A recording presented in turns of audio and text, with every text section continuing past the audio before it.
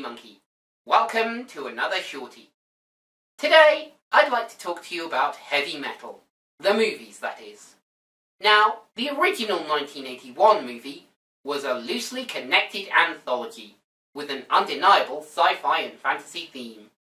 The 2000 sequel was a more straightforward story, being that of heroine Julie, her sister, and the would-be god Tyler. Now, I've already reviewed the 1981 heavy metal movie, where I was ably assisted by my dear friend the Happy Viking.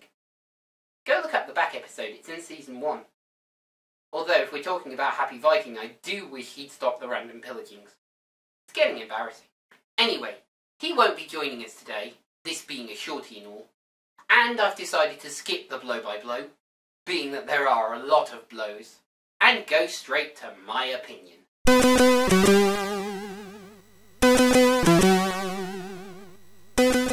This isn't a good film. While the anthology structure of heavy metal was uneven, its strength was that less engaging segments didn't last the whole runtime, and each segment's plot didn't need to be feature-length. Heavy Metal 2000, however, is a feature-length plot, and it suffers for it. With respect to the original graphic novel, The Melting Pot, the resulting movie bears little, if any, resemblance. And if anyone cares, with apologies to Miss Circe Mercer, the plot, it goeth thusly.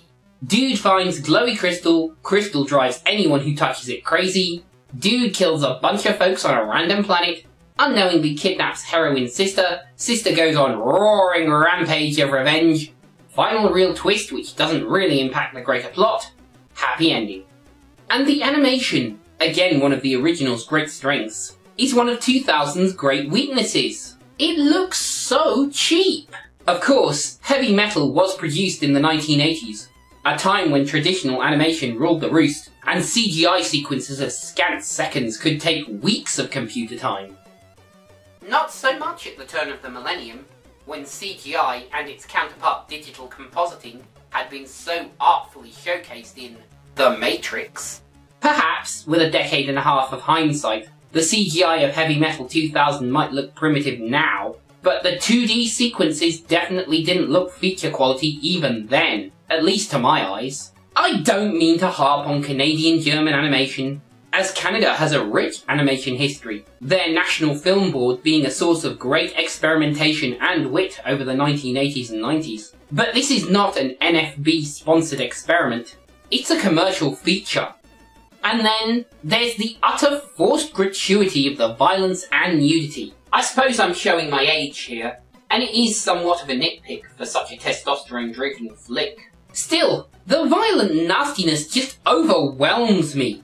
Of course, this being heavy metal, you'd think that the soundtrack, featuring a raft of heavy metal bands, would be the saving grace. Sadly, this is the early 2000s, the era of new metal, and while one or two of the usual suspects do appear, in the form of Black Sabbath and Billy Idol, the soundtrack is still rather jarring to my ears. Technical considerations aside, there's still the unlikability of our protagonist, Julie, as voiced by model and actress Julie Strain. She makes the invincible Iron Man's take on Tony Stark look like RDJ himself. This of course points to a larger problem in harder rated movies, which we may return to in a future Shorty. Although, most to all of the performances in this movie are weird. Even Michael Ironside's wild-eyed and shouty villain Tyler can only do so much. Not that the cast is that large overall, being that there are maybe half a dozen name characters in the entire movie, and the majority of dialogue goes to either Strain, or Ironside, or Billy Idol's Odin,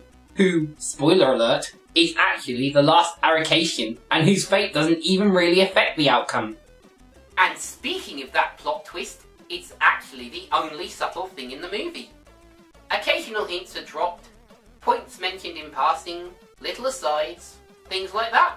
I'm actually quite impressed by it, as it's the only thing worth really paying attention for. Overall though, Heavy Metal 2000 just seems to have been done on the cheap, with none of the humour, charm, or likeability of Heavy Metal 81. It's a nasty, brutish, and vile 84 minutes, and certainly not for my delicate sensibilities. There was a companion and sequel video game, Heavy Metal FAKK2, but I never really got that far in it. Not past level 1 anyway. And from my research, it seems that it ended on an unresolved cliffhanger. But if you'd like to check it out for yourself, if it isn't abandonware, then it's probably available on Good Old Games. In closing then, if you're looking for a new favourite cult classic, Heavy Metal 2000 is not it. At least in my opinion. And with that, I've been Funky Monkey, and you've been watching another HoL Shorty. So long!